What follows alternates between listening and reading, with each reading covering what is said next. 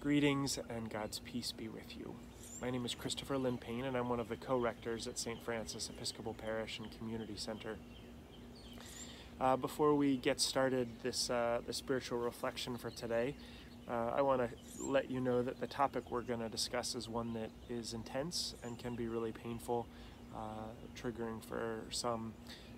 Within the book of Susanna, which is the text that we're going to focus on today, there is an account of a threat of sexual violence. And so while I think most of us know that this is a plague on our society, the world that we live in, sexual abuse and violence, when we're surprised by it arising, it can be even traumatic. So I just want to name that before we begin, so that you can take care of yourselves in that. But it's a part of the text, and it is it's something that I think is important for us in the church to pay attention to in ways that can create safeguards for people, in ways that we can stand with those that are most vulnerable in matters of justice. And that's actually what happens in this text. So the text we're going to focus on is the book of Susanna, which actually is really a chapter. It's one chapter in the Bible that we read in the Episcopal Church. It's found in the Apocrypha, but in the Hebrew Bible, it's found in the book of Daniel. It highlights Daniel as it tells the story, and it also highlights some really of the worst behaviors that we as humans do to one another. So I encourage you to read the text. There's a link included there, but I'm going to talk to you a little bit about the story and some observations about it, and invite you to make your own connections. In the story, we hear about a man named Joachim who is married to a woman named Susanna. We know who her father is. We know that they are people of wealth and prosperity. They have influence. They live in a compound with beautiful gardens. And we know that this is the place where the appointed judges come to preside over people in matters of justice in their community. In the story, we don't learn a lot about Susanna. We know that she's beautiful, and we know that these two judges that come onto the property that belongs to her husband, and I make that distinction because it's not her property. In fact, in many ways, the way that she is described, in effect, is as property of her husband as well. But she's known to bathe in their gardens, in their private gardens.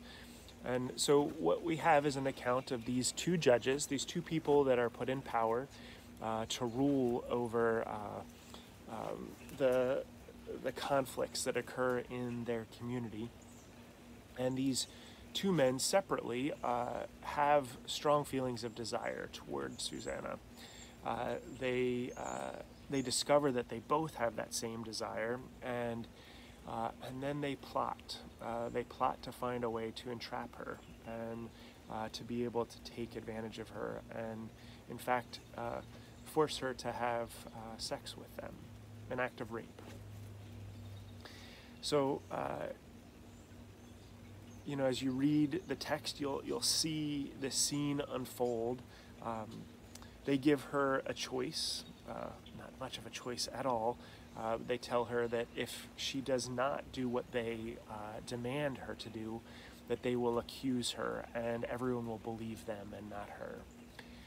And she ponders this, and she prays, and she does not consent. She cries out to God in prayer, and she screams, and the scene is interrupted. And while she is saved from what would occur, the rape of these two men, of this woman, they then accuse her, and it becomes even worse as her community grieves this, and they believe the two men, They do not believe her. The two men accuse her of having laid with another man, and that the man ran off. And so the community believe them because they are the judges. They're put in this position of power, and justice, the corrupted justice that they administer is that she will be put to death. And as she is being paraded off to be killed, this young man, Daniel, speaks up in her defense. And he says, "This is a daughter of Israel." The words are much more powerful than what I'll say. And this is not justice, and we need to return to the scene and to hear her story, that she has a voice to share. And this is a perversion of justice in his eyes.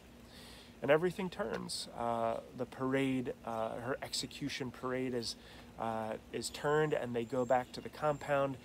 And Daniel has an idea about how to question these two judges separately. So power has shifted, and this young man is given power to question them separately and ask them about details. And in that, it is revealed that they are lying. And in fact, the consequence that they had put upon her is then put upon these two men as they're put to death.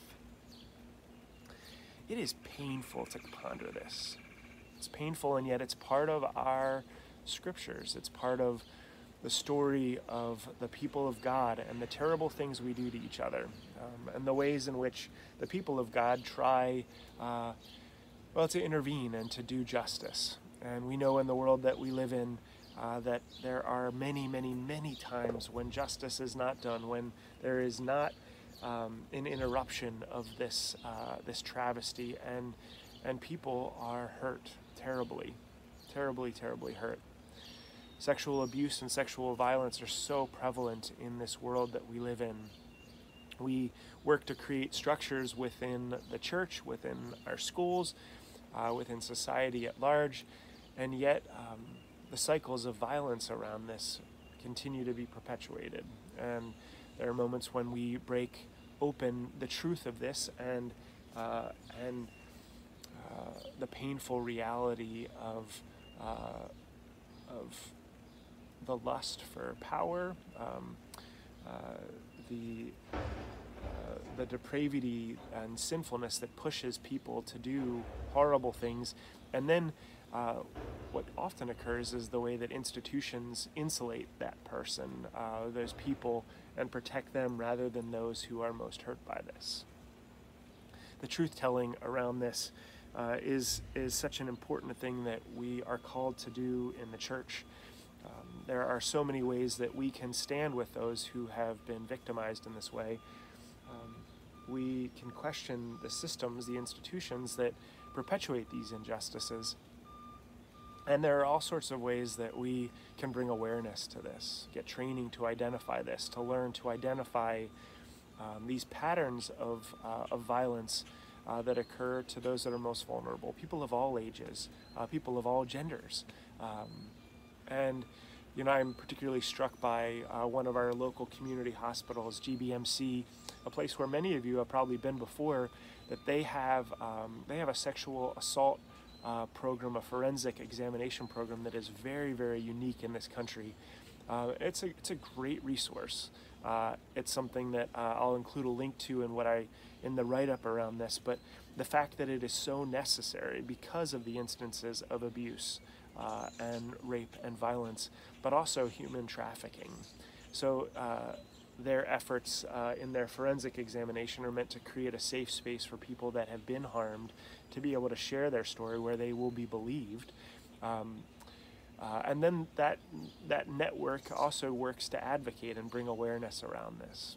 There are many other ways that we can stand as people of faith against these harms to bring awareness to that.